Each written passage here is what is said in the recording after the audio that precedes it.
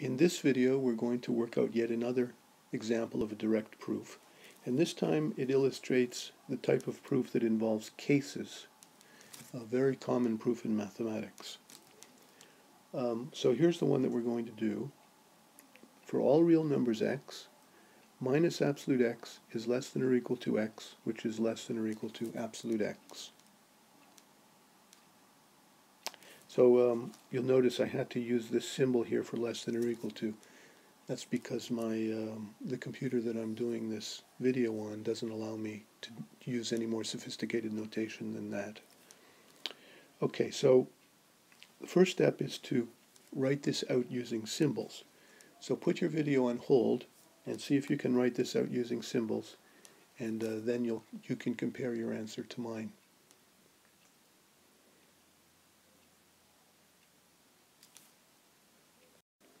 Okay, so here's my answer written out in symbols. For all real numbers x, minus absolute x is less than or equal to x, and x is less than or equal to absolute x. So notice how I wrote out this statement here. I wrote it as an AND statement, as a conjunction, because this really says two things. It says that minus absolute x is less than or equal to x, and x is less than or equal to absolute x. If you had, instead of writing this, if you had just simply written that, it's not incorrect, but when you started writing your proof, you would really have to have realized that there are two things to do. You really have to do both of these things separately.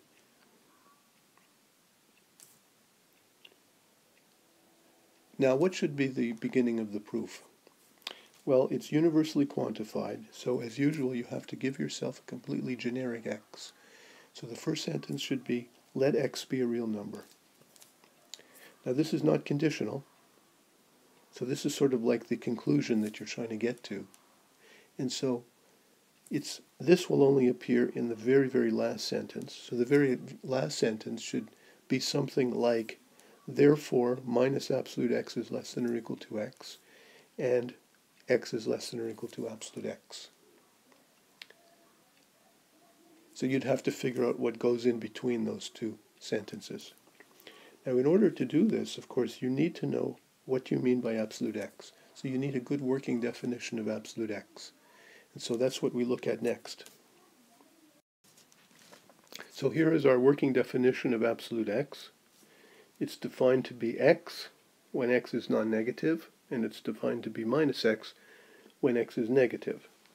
So for example, if you take the absolute value of 3, we have to use the first formula because 3 is non-negative, and so that is the same. It's x, so that's equal to 3. And if you take the absolute value of minus 3, well, now minus 3 is negative, and so we have to use this formula here. It's minus 3. And that's, of course, just 3. So you get a sense that no matter what you plug into the absolute value, you always get a non-negative number. So that's worth noting down, that it's always true that when you take absolute value of any x, you get a non-negative number out of it. And we'll make use of that in a few moments. Okay, let's now see what's involved in doing this proof. Let's do some calculations that will help us decide what should be the main steps. Okay, so remember that what we're trying to show is that no matter what x you choose, we want to show that minus absolute x is less than or equal to x, and x is also less than or equal to absolute x.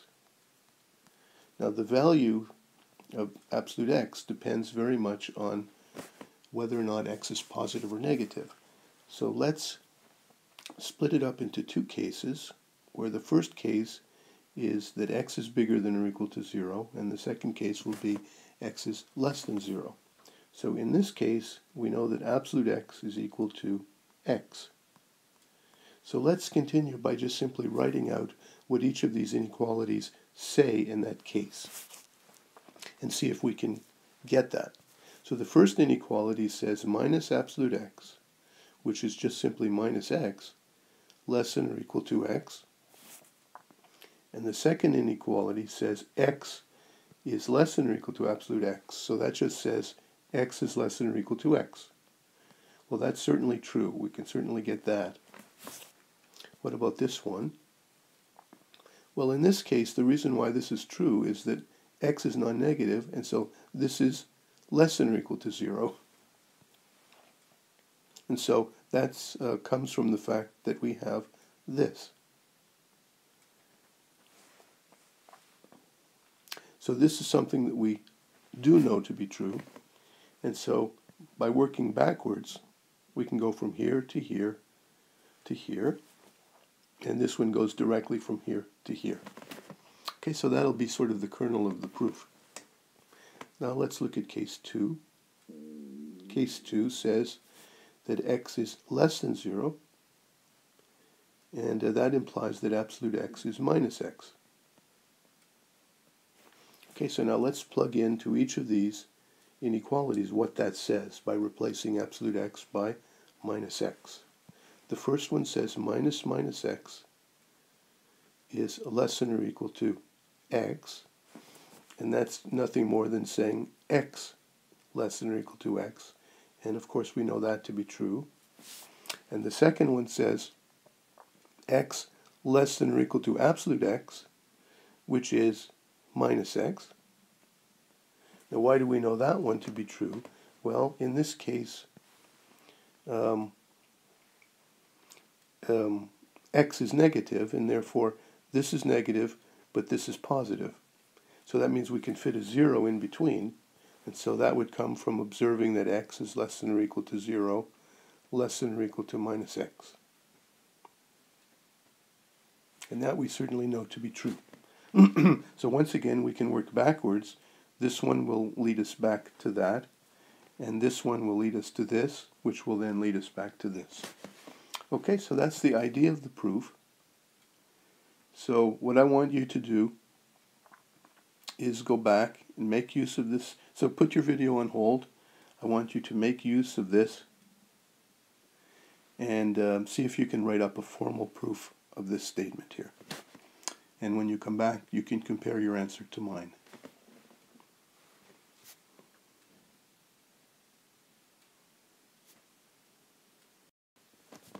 Okay, here you see the proof.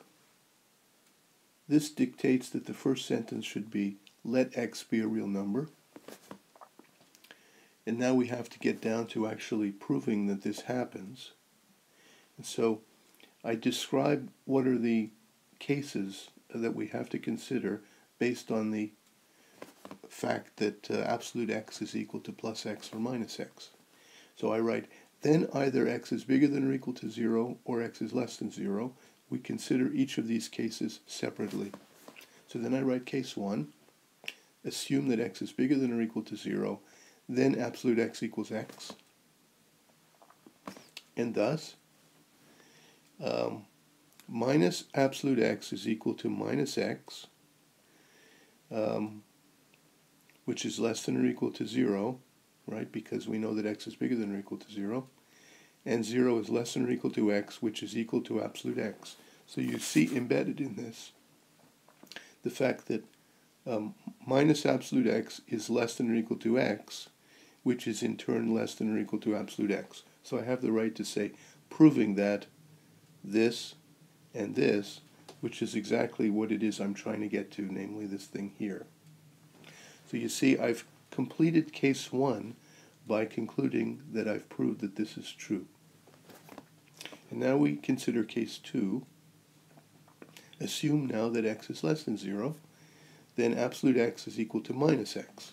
Thus, minus absolute x is equal to minus minus x, which is x, and that's less than 0, which is less than minus x, right, because minus x is now positive, and minus x is equal to absolute x from here. So you'll notice that embedded in this string of equalities, I've got minus absolute x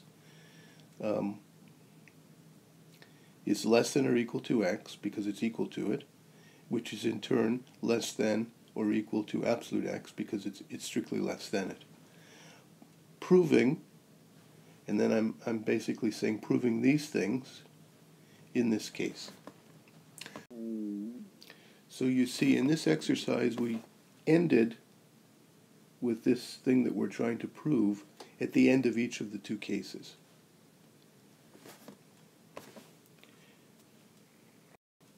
And I think you should notice in this proof that, first of all, every statement that I made in the proof is something that I know to be true, not something I'm trying to prove.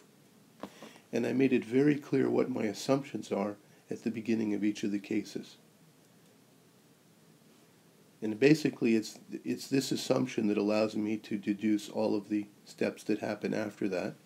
It's this assumption in case 2 that allows me to deduce all of these things. So the reader understands what it is I'm assuming, and then ultimately what it is I was able to prove. So please compare your solution to mine and make sure that you follow the guidelines that I've given you here.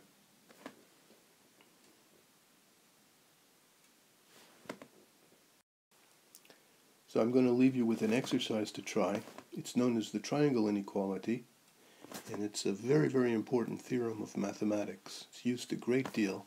In particular, you'll find you use it quite a lot when you do Math 315. So it says the following. Prove that for all real numbers a and b, the absolute value of a plus b is less than or equal to the absolute value of a plus the absolute value of b. But I don't want you to start from scratch in doing this. I want you to do it by directly making use of this main result here in your proof. Okay, so see if you can do that. And I'll probably either give it to you as a guided practice problem or a class activity problem to be turned in. So give it a try.